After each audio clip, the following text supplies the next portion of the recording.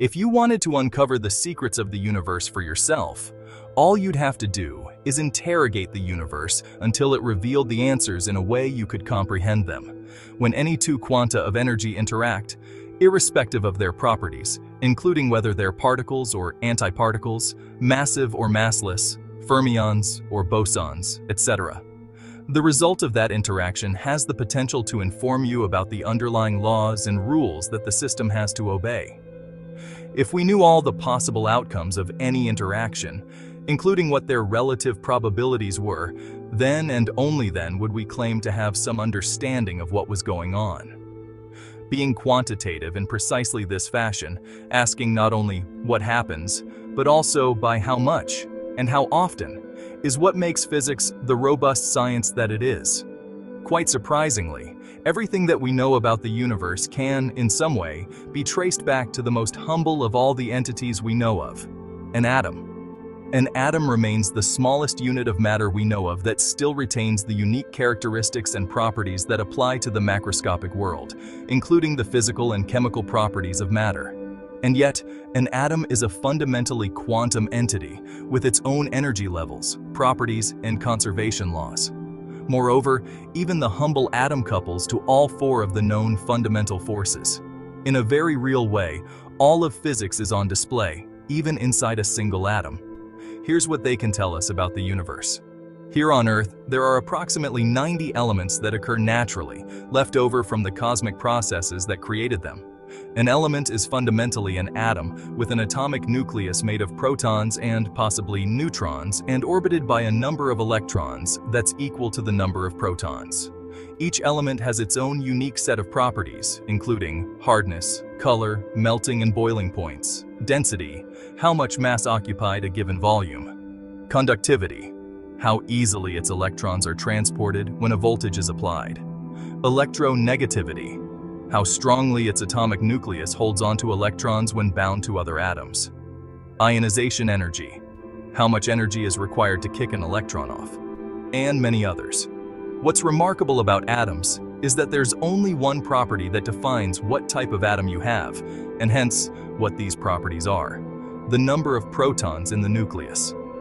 Given the diversity of atoms out there and the quantum rules that govern the electrons, identical particles, that orbit the nucleus, it's not hyperbole at all to make the claim that everything under the sun is truly made, in some form or other, of atoms. Every atom, with its unique number of protons in its nucleus, will form a unique set of bonds with other atoms, enabling a practically unlimited set of possibilities for the types of molecules, ions, salts, and larger structures that it can form. Primarily through the electromagnetic interaction, the subatomic particles that compose atoms will exert forces on one another, leading, given enough time, to the macroscopic structures we observe not only on Earth, but everywhere throughout the universe. At their very core, however, atoms all have the property of being massive in common with one another. The more protons and neutrons in the atomic nucleus, the more massive your atom is. Even though these are quantum entities, with an individual atom spanning no more than a single angstrom in diameter, there's no limit to the range of the gravitational force. Any object with energy, including the rest energy that gives particles their masses, will curve the fabric of space-time according to Einstein's theory of general relativity. No matter how small the mass, or how small the distance scales are that we work with, the curvature of space induced by any number of atoms. Atoms themselves are also made up of multiple different types of electrically charged particles. Protons have a positive electric charge inherent to them. Neutrons are electrically neutral overall. Electrons have an equal and opposite charge to the proton. All of the protons and neutrons are bound together in an atomic nucleus just a femtometer 10 to 15 meter in diameter, while the electrons orbit in a cloud that's some 100,000 times larger in size. Each electron occupies its own unique energy level, and electrons can only transition between those discrete energy states. No other transitions are permissible. But those specific restrictions only apply to individual, isolated, unbound atoms, which isn't the only set of conditions that apply to atoms throughout the universe. When an atom comes into the vicinity of another atom, or group of atoms, those various atoms can interact. At a quantum level, the wave functions of those multiple atoms can overlap, allowing atoms to bind together into molecules, ions, and salts, with these bound structures possessing their own unique shapes and configurations as far as their electron clouds are concerned. Correspondingly, these bound states also take on their own unique sets of energy levels, which absorb and emit photons, particles of light, only over a particular set of wavelengths. These electron transitions within an atom or group of atoms are unique, particular to the atom or the configuration of a group of multiple atoms. When you detect a set of spectral lines from an atom or molecule, whether they're emission or absorption lines doesn't matter, they immediately reveal what type of atom or molecule you're looking at. The internal transitions that are allowed for the electrons within that bound system gives a unique set of energy levels, and the transitions of those electrons reveal unambiguously what type and configuration of atom, or a collection of atoms, you're investigating. From anywhere in the universe, atoms and molecules obey these same rules, the laws of classical and quantum electrodynamics, which govern every charged particle in the universe. Even inside the atomic nucleus itself, which is internally composed of charged quarks and uncharged gluons, the electromagnetic forces between these charged particles is tremendously important. This internal structure explains why the magnetic moment of a proton is almost 3 times the magnitude of the electron's magnetic moment, but of opposite sign, while the neutron has a magnetic moment that's almost twice as large as the electrons, but the same sign. While the electric force has a very long range, the same infinite range as gravitation in fact, the fact that atomic matter is electrically neutral as a whole plays a tremendously important role in understanding how the universe we experience behaves. The electromagnetic force is fantastically large, as 2 protons will repel each other with a force that's 1,036 times larger than their gravitational attraction. But because there are so many atoms making up the macroscopic objects we're used to, and atoms themselves are electrically neutral overall, we only notice electromagnetic effects when either something has a net charge, like a charged-up electroscope, or when charges flow from one location to another, like during a lightning strike, or when charges get separated, creating an electric potential, or voltage, such as in a battery.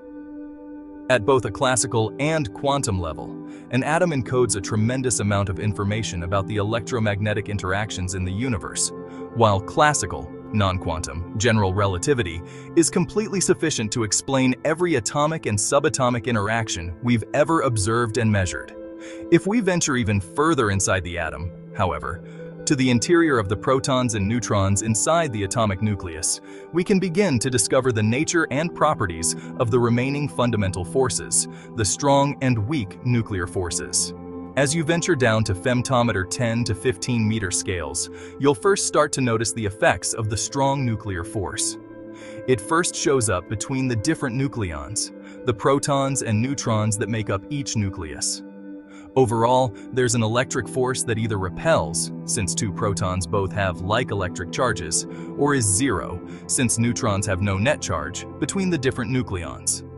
But at very short distances, there's an even stronger force than the electromagnetic force, the strong nuclear force, which occurs between quarks through the exchange of gluons, bound structures of quark-antiquark pairs, known as mesons, can be exchanged between different protons and neutrons, binding them together into a nucleus, and, if the configuration is right, overcoming the repulsive electromagnetic force. Deep inside these atomic nuclei, however, there's a different manifestation of the strong force. The individual quarks inside are continuously exchanging gluons. In addition to the gravitational, mass charges, and the electromagnetic, electrical charges that matter possesses, there's also a type of charge specific to the quarks and gluons, a color charge. Instead of being always positive and attractive, like gravity, or negative and positive, where like charges repel and opposites attract, like electromagnetism, there are 3 independent colors, red, green, and blue, and 3 anticolors.